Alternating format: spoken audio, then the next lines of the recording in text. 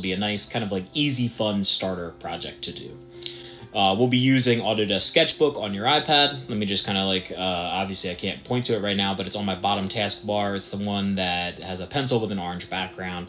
I'm sure a good chunk of you have already used it, so I'm going to go ahead and open it up.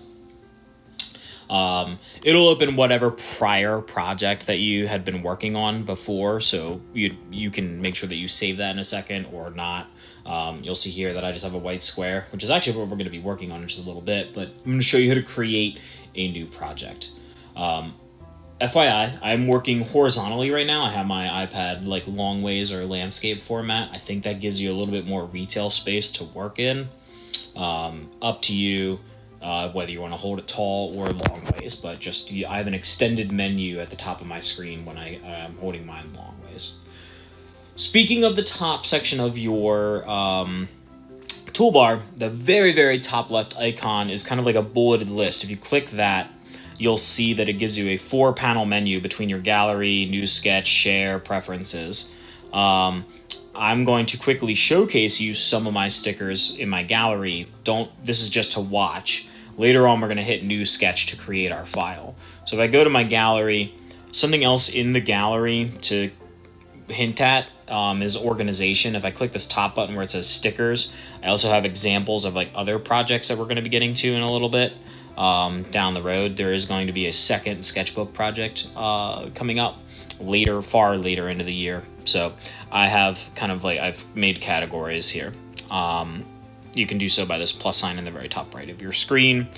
If you want to, you can figure that out on your own. If not, you can ask me individually. It's not a requirement. It's just a nice thing if you want to organize. Here are, well, this one here is, there's a cat in here that's a temporary cat, not a final sticker. But there are 10 other stickers here that are already pre-made. We're going to be making a new one, an 11th one, right now live with you guys. But this should give you a little bit of a preview of what they might look like. So let's go ahead and we'll just open up this one right here for now. Click on it. And you can kind of see the process. So you will have an outline like I did right here, drawing, and then you will color it in like this on a separate layer, and then adding a little bit of kind of like a glow or color outline there, aesthetically. That way all of our stickers kind of like form a really, really cool set, and then it's a little easier to cut out when you're done as well. So that way the sticker won't be a square. The sticker will form to the shape of your design. All right, enough.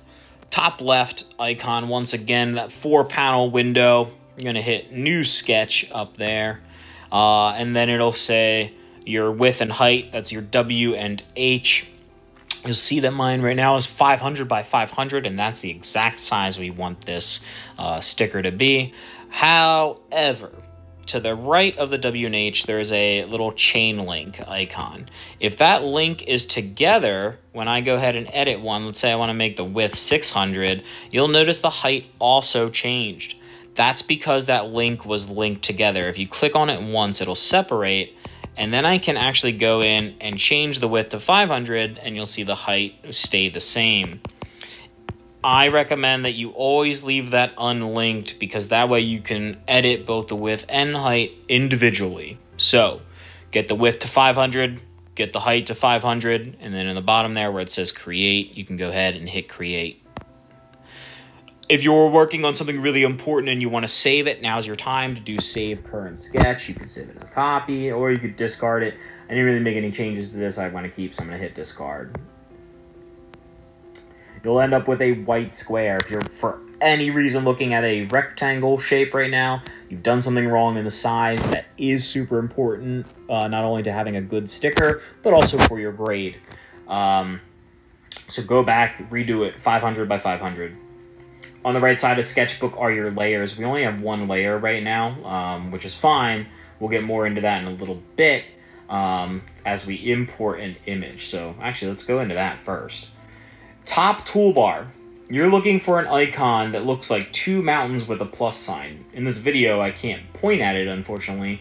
So live in class, if you're getting this demo in class, you'll be able to see me like frantically pointing at it on the projector. But I'm going to go ahead again in the top toolbar, 2 mountains with a plus sign. You click that, That will take you to your photo album.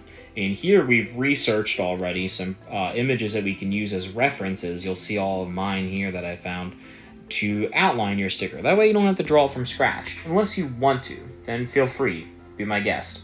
I want an octopus for this sticker. So I already have these octopus or octopi photo in the top left. I'm gonna click that.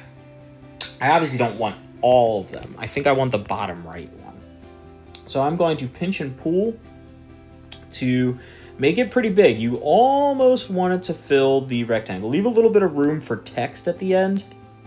I'm going to show you how to do text, but it will not be a requirement. Mine will have it though, so I'm going to leave it right there. I'm going to show you something else too as an alternative step if your photo cannot.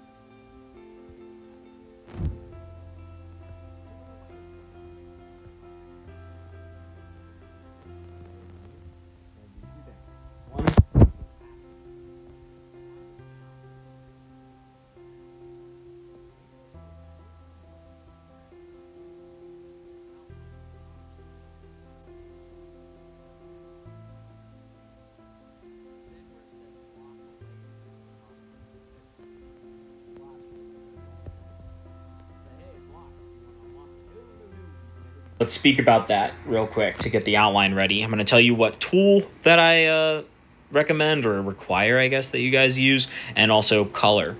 The tool that I want you to use is located on the left. It's the one I just selected, fourth one down from the default top.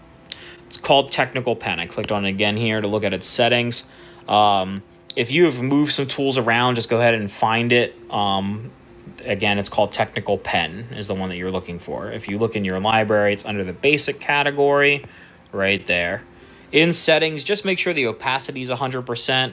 The size of your outline is pretty important. Try to get it around 3. Will make a good, noticeable, but not too thick of an outline. Lastly, your color. This window right here that I'm moving around is called the double puck in Sketchbook. It has the information on the top of your pen. On the bottom, it has a color wheel. If this is not shown for any reason, you'll see this little half circle thing in the bottom center of your screen that if you click it, brings up these 5 options. The one that looks like a 2-light traffic light, if you click that, oh, it just hid my double puck. But if yours isn't shown and you click on it, it will make it appear. Go ahead and click on it, and then around the sides you can change the colors, but we just want black, so use this center diamond, lower it down, and get a solid black. Now, if I zoom in by pinching and pulling, I can get a really cool, good, crisp outline of this octopus by literally just tracing it. Last little bit, additional information, not required. Let me undo this. I like this, but you don't have to use it, is this thing called Predictive Stroke. It is in the top toolbar. It is the one that I have selected right now with blue. There's different levels. I think 2 to 3 is preferred. It just kind of ups its strength. What Predictive Stroke does is while you're drawing, if your line's a little jaggedy or messy, if you unclick, it kind of smooths the line out for you automatically, which can be a really nice feature. Sometimes though, for some drawings, it smooths it out too much.